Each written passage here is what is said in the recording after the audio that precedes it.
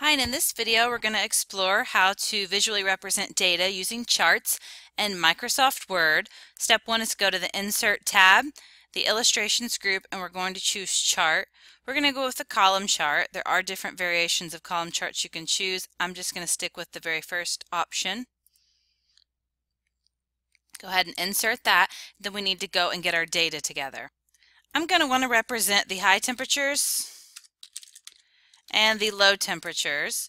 Over here I'm going to want to represent the days of the week, so whatever day it is today is where you would want to start.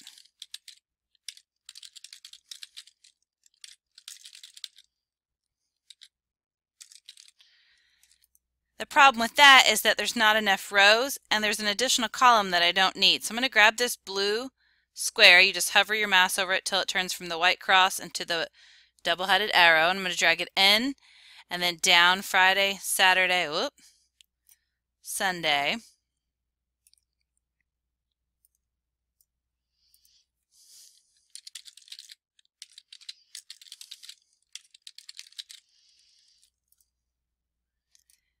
And I don't need any of the information over here where it says Series 3, so I'm just going to delete that. And then you need to go to weather.com if you were doing a weather chart and get the temperatures. So let's say today's high temperature is 89, low of 61.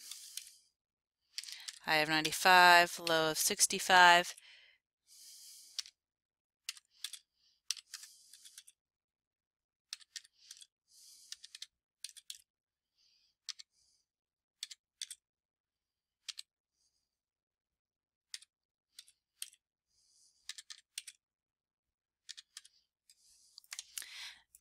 And once you've got all those entered, I've got one more.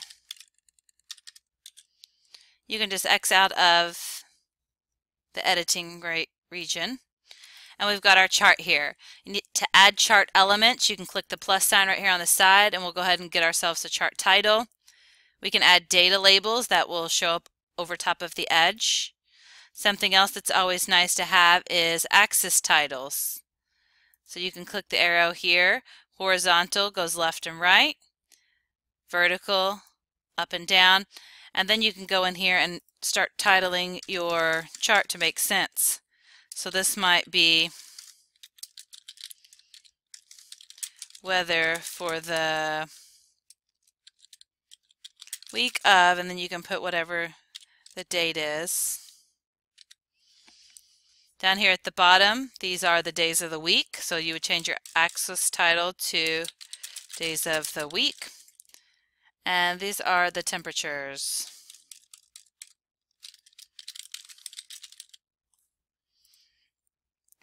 Now to format these columns, I'm going to click once, it selects all my columns.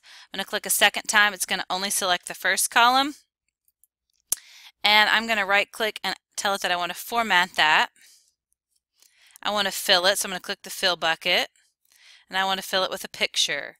If it's a picture you've saved, you click File. If it's a picture you've copied, you click Clipboard. And if it's a picture you found online or you want to find online, you'll click Online. I recommend copying the pictures from weather.com and using Clipboard. So for example, you can right click on this icon and say Copy Image right here. Then you can head back to your Word document and I can choose Clipboard. It stretches it out and that doesn't look very good, so I'm going to tell it to stack.